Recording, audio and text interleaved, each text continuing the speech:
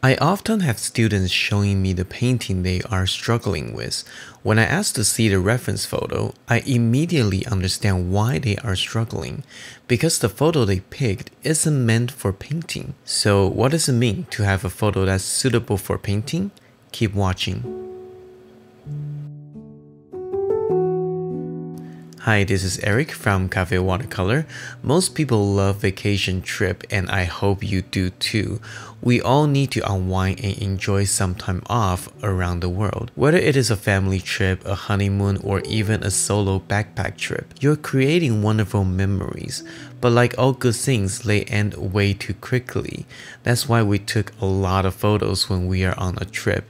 And with today's technology, taking photos couldn't be easier. All you need is a smartphone. But since we're artists, we want to take a step further by painting the scenery and make those memories extra special. So after you come home, you look through hundreds of photos, try to pick out a photo to paint. And that's the first hurdle, picking a photo to paint. It can be very difficult. And the second hurdle you might face is that after you finally picked out a photo, you feel lost and not sure what to do with it. If you have this issue, here's probably why. You are taking a typical vacation photo with no intention of painting it later.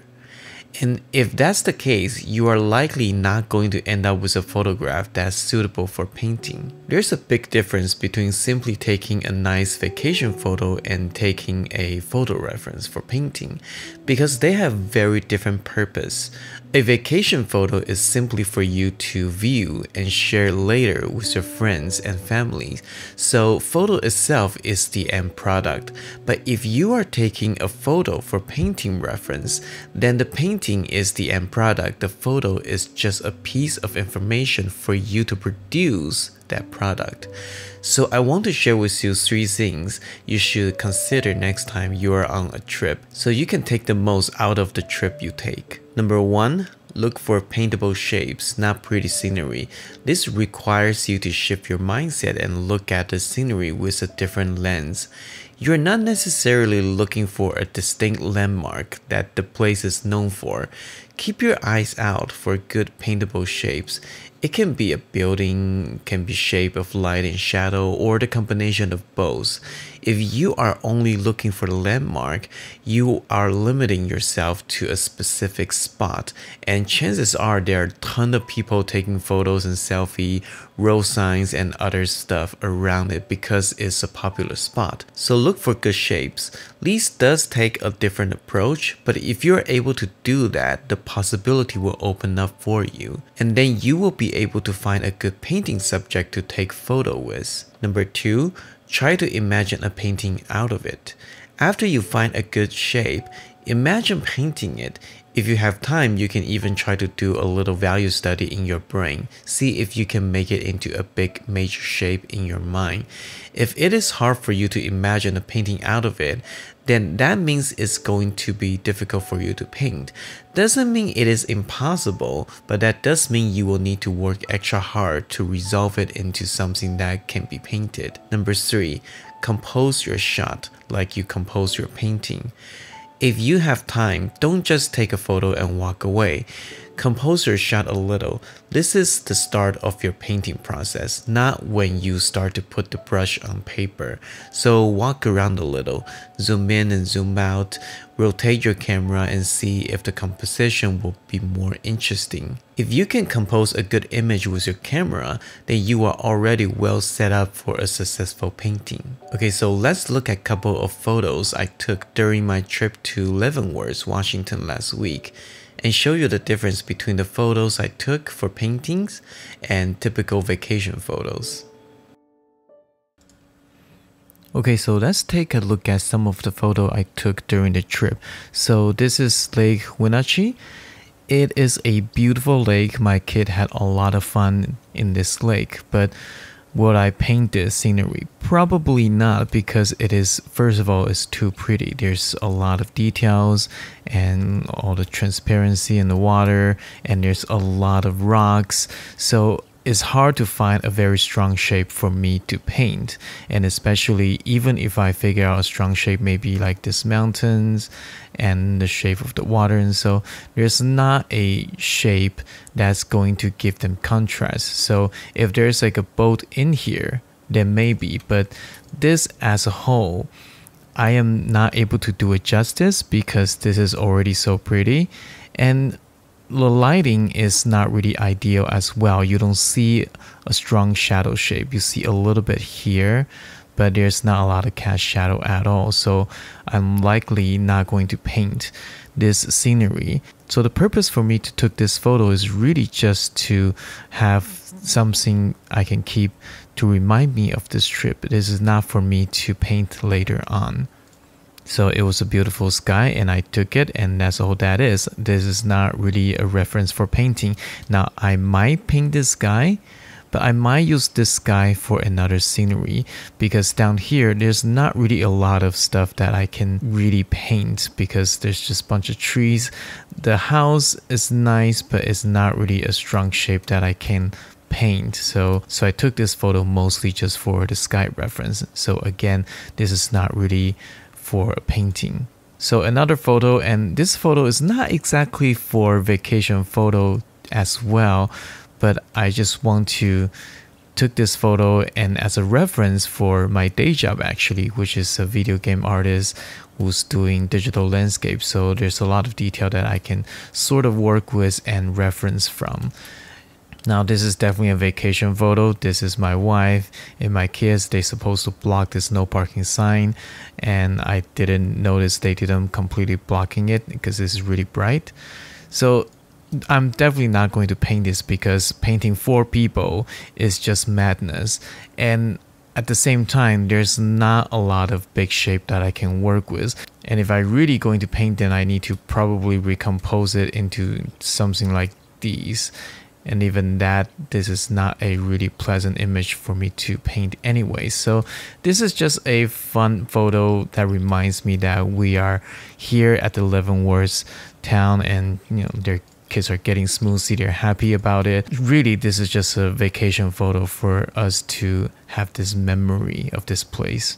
Now this photo, I took it not exactly with the intention to paint it, because I just thought this is really pretty, but I not exactly imagine this as a painting because as pretty as this water is, there's not a major shape and there's not a focus. Maybe if I put a boat here, that might work, but then I feel this is pretty as is, so I'm not quite sure if I should ever paint this. And another thing is, if I do intended to paint this, I might walk all the way down here, so when I am taking the shot, there's less distance, less space between this foreground and the background, so I can fit it nicely into a frame. Because right now, the background and the foreground, there's a little bit too much space in between. So either I need to have something to fill the space, or I need to take a different photo. But I'm not there anymore, so this is probably not going to make it into a painting. So another shot, I shot it from the bridge, and again, this is not for painting, definitely not. I'm just taking the photo of them hanging out next to the river. Again, it's a beautiful river. I love all the transparency there, but again, this is not exactly for painting. It's just way too much detail and I cannot find a major shape here. So this can potentially make it into a good painting. When I am taking the shot, I do have a painting in mind. So we got the nice major shape over here, and the house offset it as a contrast. And I'm probably not going to paint the wire fence because it's not pretty, not going to paint the sign and anything. But this definitely can make it into a painting. I can definitely imagine a painting out of it. It is a easy subject to tackle. So this photo is taken outside of the Airbnb we stayed at. So when I took this shot, I definitely have the intention to paint this later on. So this is actually the reference photo for the painting demo later. because this is a nice big shape right here and we got a focal point. There's just enough depth for me to make into a nice painting, and I also like the lighting as well, so I actually did a value study first and then paint a scenery out of it. I did recompose this image for painting though, because I feel like the sky and the ground is 50-50. It's not really that good of a composition, so I recompose it later. So if I crop this, I'm using a rule of third grid. I will need to maybe crop it down so this can be at one of the focal point here, or I need to move the whole scene down a little bit. So maybe something like these, and I'll have to expand the foreground like these. So probably something like that. Again, it's just some quick Photoshop trick, but I have to do something like these to make it into a painting. So when I'm doing the painting, I didn't Photoshop the photo like these, but in my mind, I'm recomposing the image. This is also another photo. You guys already seen it from my last video. Again, when I took this photo, I had the intention to paint this. This is actually a tricky subject that I didn't expect. What attracts me in this image is definitely the pocket of the light here. So it took me a little bit of effort to resolve it into a painting, but I'm happy that I painted this one. Definitely a good learning experience. So this scenery is actually not something that I was intended to paint. I'm just taking it for some reference for the cow, and that's about it. So back to the Leavenworth town, I took some image of the building. I might turn this into a painting, but again, I need to resolve it a little bit. I like the building, I like the background, but there's very little stuff going on here, so I might need to put some cars here just to have something in the middle ground and the background. I definitely will remove the sign here because it's just not really looking good for a painting. Same thing here. I like this building, I like how bright it is against the background, but again, the mountains in the background is going to be a little bit tricky. I do like this tree in the foreground, so if I need to paint it, I might need to crop it, so to recompose it a little bit. So this is actually a good composition for painting. I can definitely try to paint that. So that's another thing, when you take a photo, if you don't have time, maybe take a wide shot. But when you come home, you can try to maybe recompose it just to see if you can find a better composition. I'm using Photoshop, but there's a lot of other free programs you can use, Affinity Photo and things like that. You can use a lot of different programs. And if you're using a mobile phone, you can use Snapseed. It's a free app from Google. It's a very cool app to do some photo editing, cropping, and recomposing your image. So hopefully this quick rundown of photo is helpful for you. So hopefully now you can see the difference between a photo taken for painting versus a simple vacation photo taken for memory. So now that we pick out a photo to paint, let's take a look at the process of the painting. So you can see how I turned from this photo to this painting. Before we continue, if you like this video and my channel, please give it a like and subscribe. Remember to hit the bell icon so you won't miss my next video and live stream. Okay, let's start. So starting with the drawing, with the big shape, this is actually quite important and you shouldn't skimp on that because you want to figure out the size and the placement of things to have a good composition. And as you can see, I slightly raise up the building, the horizon just a little bit so I can have a little bit more foreground to lead viewers' eyes into the scenery. Versus the photo I took, the sky is almost half of the picture. So when it comes to your own painting, you are free to change anything you want as long as it makes sense for you. It's very important not to lock down to what you have with your photo. And as you can see, I also added some cows in the distance. I think those will just give it a little bit more life, and also it will be a good scale reference as well. Because cows are huge, right? It's a lot bigger than human, but it's still kind of relatable. And when you see a cow that little, you will be able to tell how vast the whole scenery feels like. So I'm finishing up the drawing, clean up some stuff, and now I'm wetting the paper with a sponge. So mostly just the sky area, maybe a little bit down to the house where the light is going to be. Since I'm using a block, the wetness usually won't last that long, because if I'm using a free sheet of paper, then I can wet the back as well, so it will last a little bit longer. So I added a little bit more water with my brush, but now with the paper wet, I can add some colors for the light. The color will bloom out a little bit because the wet paper, but you don't need to worry about that. We can always refine the shape with darker value later on. So I re-wet the sky a little bit because it's starting to dry, and I'm mixing the color of the sky and the clouds. So I want to add a little bit more clouds than appear in the photo. So give it a nice first big wash. Now as you can see, there's a little bit of bloom, which is great. The paper is still a little bit wet. So I'm leaving out some white for the cloud, and I soften some edges as needed. I'm adding the dark part of the cloud, which is not in the photo, but I just feel like I'm adding that volume into the cloud a little bit.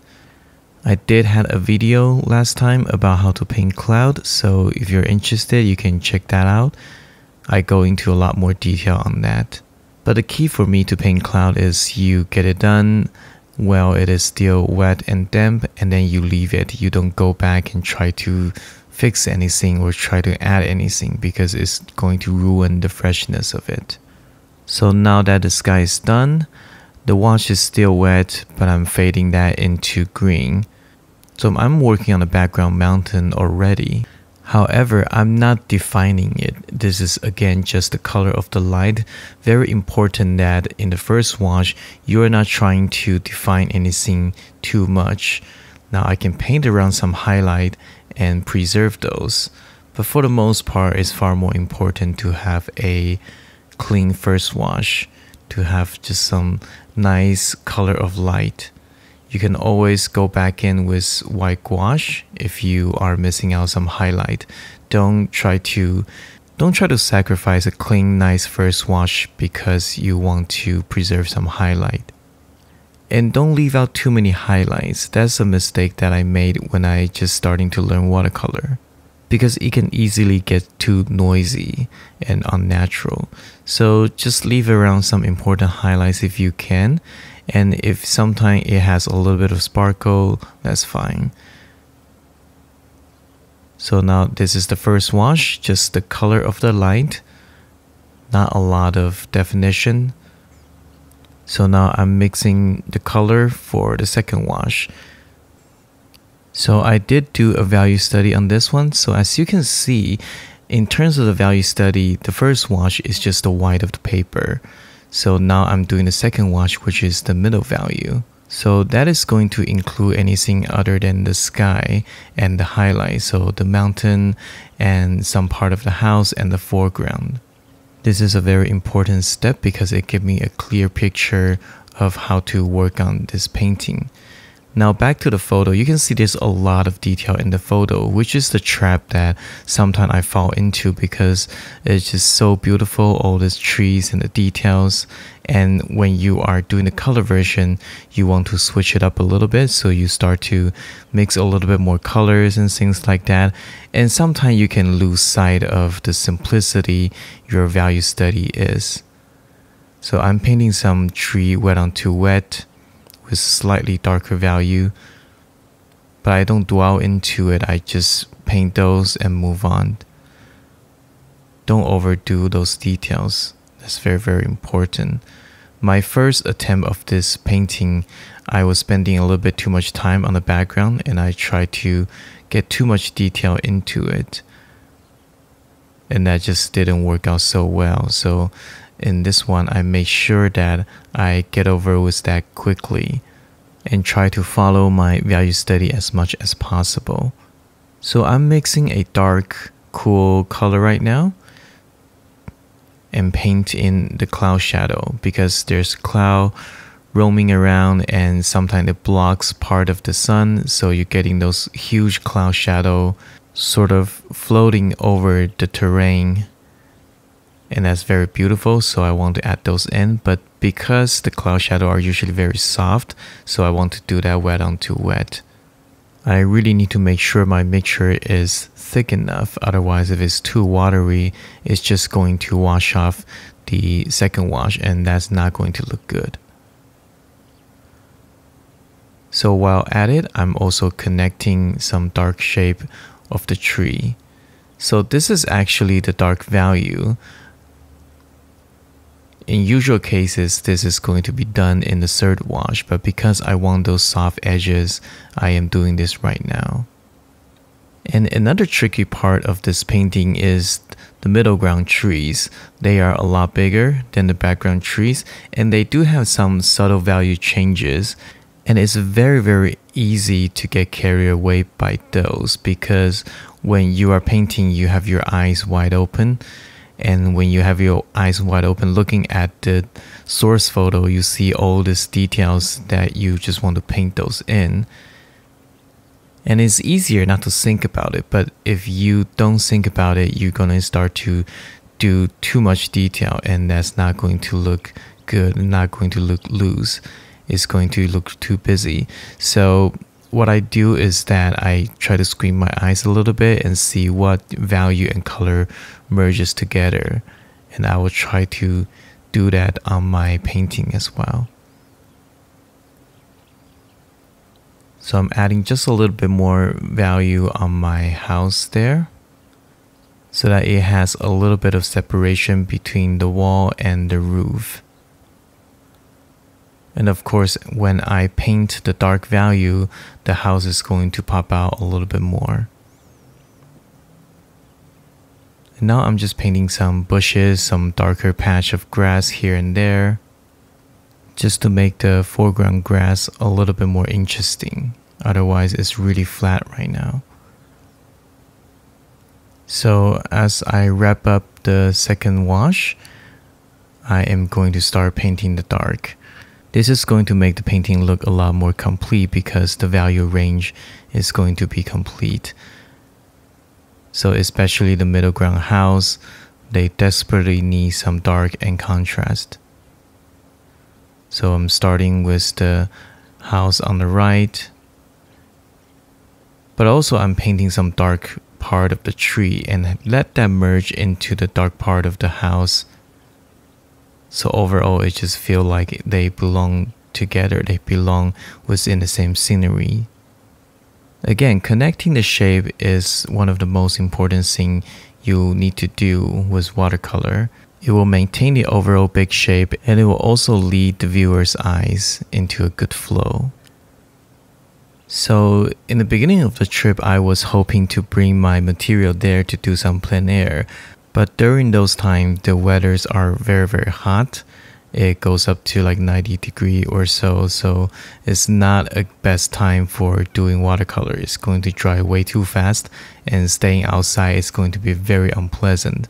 So I just decided to take photo home and paint from it. But it's still very important that you visit the place and see it with your own eyes, because as I'm doing this painting, the memory come flooding back in. I can feel how vast the scenery is. I can smell the grass and the animals and things like that. So it's always important that you see the place yourself. Most of the scenery painting, I took the photo myself. And that's not because I don't want to paint other people's photo. I mean, it's copyright issue unless the person give me permission to do so. But also because I never see the scenery myself, it's hard for me to really get into the scale, the feeling, and everything of the real scene. And if the photo is my only reference and I've never seen the place in person, then the believability of my painting could suffer. So I just paint out some fences, keep those very loose. They don't need to be absolutely perfectly straight and stuff. Now I'm painting some cows. Those are so far away, all you really need is some simple shapes and the correct value. So the painting is pretty much there, but the foreground grass is a little bit bare. So I'm starting to add a little bit more variation, adding some more dark patch of grass and bushes. And I did a glaze over it later just to make the value slightly darker, because that's going to make the house pops out a little bit more. I'm adding some white gouache to get some of the highlight back. Just a little bit though, you don't need a lot. So now the paper is pretty much dry, I can do a glaze over it. So mixing a nice warm green and take a decent sized brush. You don't want to do glazing with a small brush, especially for a large area. It's not going to look good. So a decent sized brush. And I still leave out a little bit of the light part of the grass, just to still have a little bit of subtle value changes, so it looks a little bit more interesting. And again, because I did a glaze, the paper is wet again, I can do a little bit more wet on to wet work if I need to. And just by adding a little bit of those, it adds some variations. Any chance you can do some wet on to wet work, you should think about doing it. It doesn't mean you have to do it all the time, but once the paper is dry, you lost that opportunity. And of course, you can always re-wet the paper to do that, but it's not going to feel the same. So I'm adding some dry brush mark in the foreground. I'll add a little bit of dry patches of grass. It is very hot, so there are quite a bit of dry grass here and there. So I'm also using my fingernail and the palette knife to scratch out just a couple grass, give it a little bit of texture. It's very subtle though, it's not that obvious at all. So to wrap up the painting, I give the background a glaze, just to make it a little bit darker. Just some part of the hill though, not the whole thing, so mostly on the right side. This will give the contrast to the house. And here is the finished painting. I hope this is helpful and I hope you enjoy this painting process. Next time when you go on a trip, make sure to spend some time looking for good paintable shapes, so you are not only going to have vacation photos to share with your loved ones, but you will also going to have photos that can help you create a painting that will make a precious moment extra special. That's it for today's video. If you like my channel, please like and subscribe. You can check out my video on choosing the right subject to paint here. You can also visit my website at cafewatercolor.com to download my Fast Track Watercolor PDF guide and a bonus video. I'm Eric from Cafe Watercolor. See you next time.